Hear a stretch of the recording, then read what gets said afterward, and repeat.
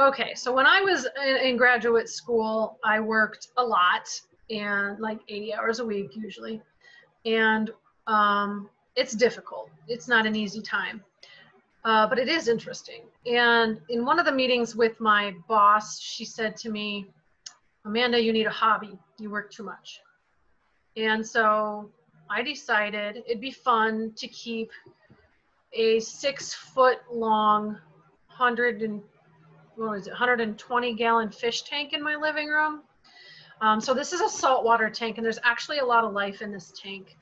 The sand being the first place to start. There's lots of microbes in there, and a lot of important chemistry happens with the sand. So that's an important element of keeping a healthy saltwater tank. But also, here's an angelfish. There's a clownfish. This guy's a goby. He likes to eat things that are in the sand. There's a shrimp back here. You can see his legs and his antennas. And then we have a bunch of corals too. All the purple stuff you see is algae that grows. This is a coral. This is a coral. So lots of life in here.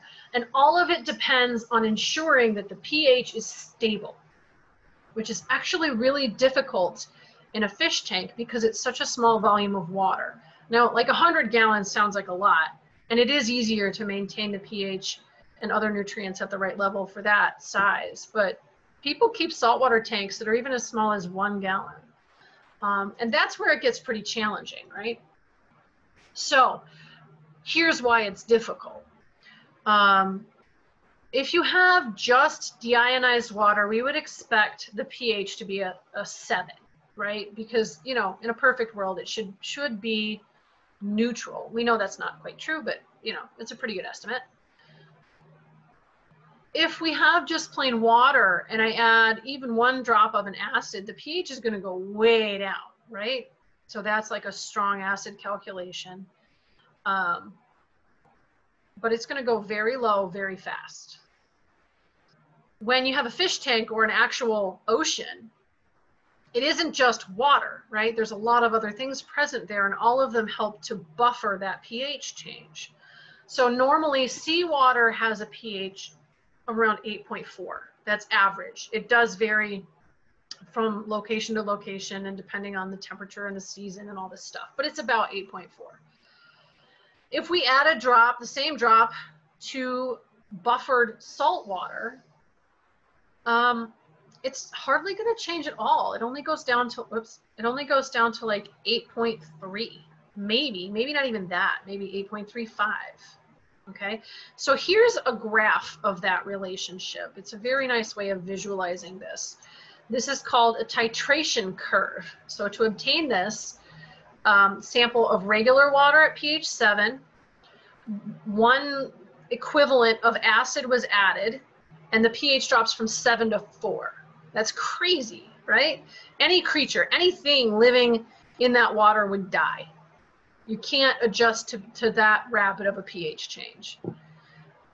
The buffered water, though, you start around 8.4, you add 1 drop, and it only goes down a teeny bit. That's good, because then, you know, stuff doesn't die. But if you keep adding acid, eventually you're going to use up all of the base that was there. And then you see this dramatic change in pH again. This is called an equivalence point. And then in this case, it actually has 2 equivalence points. One's down here and one's up here.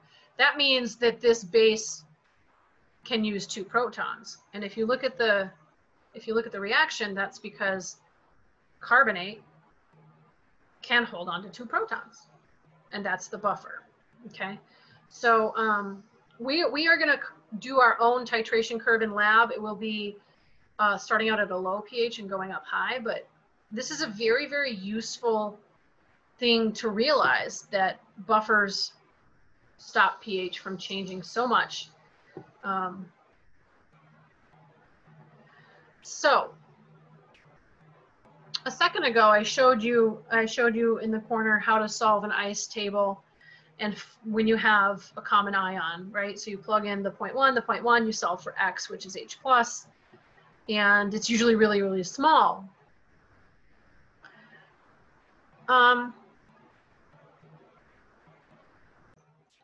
So that way works, the ice table method and plugging it in, solving for H plus and then plugging that into negative log. That'll work every time. In the particular case where you have a buffer, there's a faster equation you can use. So to get to that, let's first define our equilibrium constant here. So that's going to be H plus whatever your conjugate is. So like in our acetic acid example, that would be acetate's concentration right there. This is just generic. Don't use this when you're like solving problems, unless you define what A is. So we have this general equation, right? And so if we rearrange so that H plus is on its own, we're going to get HA times Ka, and then we have to divide by A minus. Okay, and that's going to be equal to the hydrogen ion concentration. So already that's simpler than kind of plugging in the numbers first and then solving it. We can simplify this even more because what we really want is pH. So if we take the negative log of both sides like this, so just like anything in math, if you do it to both sides, it's fair. So if we do that, we end up with pH on the right-hand side. And we can use the rules about logarithms to kind of separate this apart. So it's going to look like this.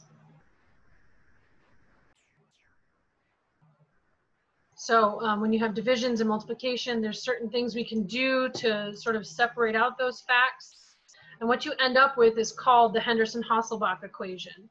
So if I have the pH of a weak acid with its conjugate base, we can calculate that using the left-hand equation over here, where A minus is the concentration of the conjugate and HA is the concentration of the parent. So like acetate would go on top and acetic acid would go on the bottom.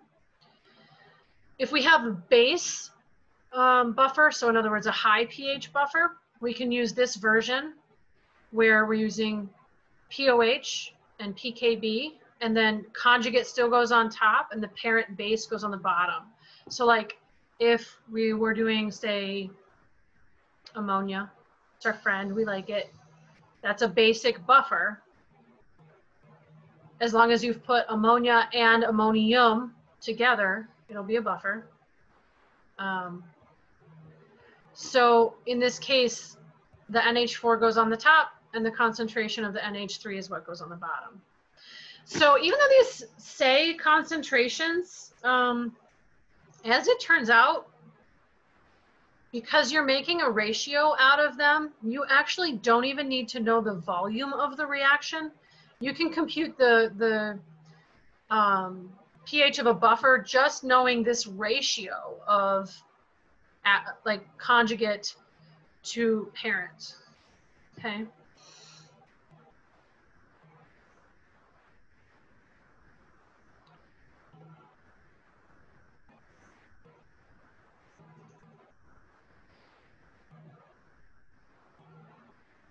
So here is an example problem.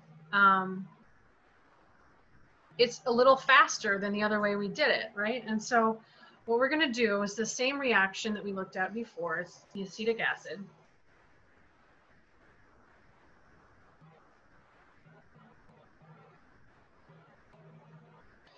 And in this case, we have 0.500 moles and 0.500 moles. So we call this is a fun phrase, we call this an equimolar buffer because you have the same number of moles of the conjugate and the parent. And so if we want to calculate pH, all we have to do is apply that equation. So we have a Ka. In order to, this is from Appendix D. In order to turn that into a pKa, we're just going to go negative log of that number. Again, I can't emphasize this often enough. You want to make sure that you're entering that in your calculator and you get the same answer I do. Don't trust me to give you the right answers. All right, so the pKa of acetic acid is 4.74. And then we go plus the log of the conjugate, which is acetate. divided by acetic acid. So I said a second ago that you don't need to know the volume here. That's because if, you know, the strict definition of Ka uses molarities, but this is moles of acetate per liter, and the liters is going to be identical for both of them. So like if I had 100 mils or 2,000 milliliters or whatever, the volumes are equal because this is in the same container. It's a buffer, so it's all in one beaker or whatever. So that's why the volume doesn't matter. It just cancels mathematically, okay? All right, so what we're gonna end up getting is a pretty simple answer, actually. So this is the part in class where I would ask everybody what the answer is, and then everybody would pull out their calculators and get annoyed with me because I tricked you. And so here's the trick, right? So 0.5 divided by 0.5 is 1. Okay, the log of 1 is 0. So an equimolar buffer turns out that the pH is equal to the pKa because we have an equal number of moles and it cancels and becomes 1. And so this whole term ends up being 0, which is 4.74. Oh gosh. Okay. So that's a handy shortcut anyway, is to realize pH is pKa if you have the same number of moles of conjugate and acid, or conjugate and base. Okay, so that's our starting pH, 4.74. The next part is after we add 10 milliliters of HCl. So to solve this one, you need to write out your table here and ask yourself, okay, what is HCl going to do to this equilibrium? And then you need to add and subtract your x's appropriately, depending on whether you predict the shift is going to go to the left or the right. So everything we've done so far was a forward shift in our ice tables, which means you subtract reactants and you add to the product side. But in this case, where we might have a left shift, which means that you're going to subtract from the products and add to the reactants. Okay, so everything we did in lab, everything we did in chapter 15 and 16 comes into play here in trying to figure out where to subtract and where to add. I want you to give it a shot and see how it goes.